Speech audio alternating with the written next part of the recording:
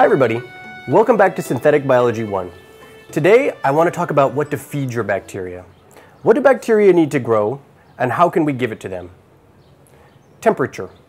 Normal bacteria are happy between room temperature and body temperature, so between 20 and 37 degrees. Sure, there are some super freako bacteria that can survive at 100 C, but you won't find them in a normal lab. pH. Normal bacteria like a neutral pH around 7. There's plenty of examples of bacteria that prefer slightly acidic or slightly basic condition, and there's extremophiles that can live in concentrated sulfuric acid. In general, every microbe prefers a specific range of pH values, and we keep that in mind when preparing media for them. Oxygen. Some bacteria need it and some don't. In some cases, it's even toxic. However, most of the commonly used bacteria appreciate oxygen and they grow better when they're well mixed with air. Carbon serves two purposes. First, it's the backbone for most of the molecules that make up a cell. And second, it's an energy source. Glucose, for example, is a high energy sugar that many bacteria can use both to build the cell and power the cell. Nitrogen is a big part of many biological molecules, in particular proteins. Cells might get this from ammonia or nitrate or the amino acids that we add to their food. Basic elements. Many other elements are needed in small quantities to make up the molecules of life. I'm talking about sulfur, magnesium, iron, and so on.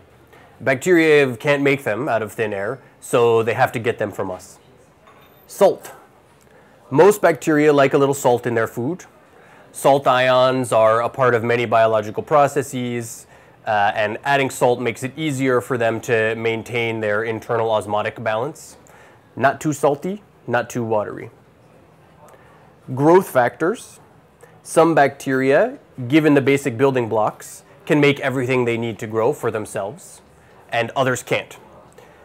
So in this case, we need to feed them the specific things that they need. So that might be vitamins, amino acids, or other micronutrients. Temperature, pH, oxygen, carbon, nitrogen, salt, other stuff. It seems like a long list, but actually it's not too hard to find things that meet these conditions. Just a glass of milk, for example, if you leave it in a warm place, has everything that you need to grow a bacterium like lactobacillus. So how do we actually mix up media for microbes? How do we know if they'll grow on the food that we give them? So in practice, that answer was usually worked out a long time ago by trial and error.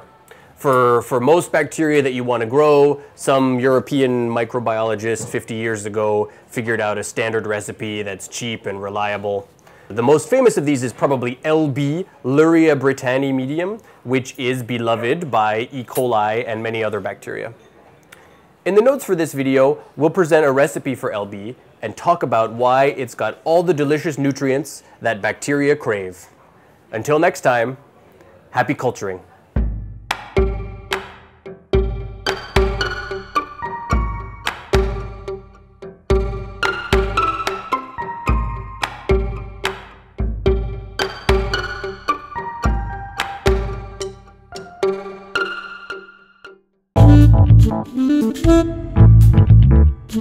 Thank you.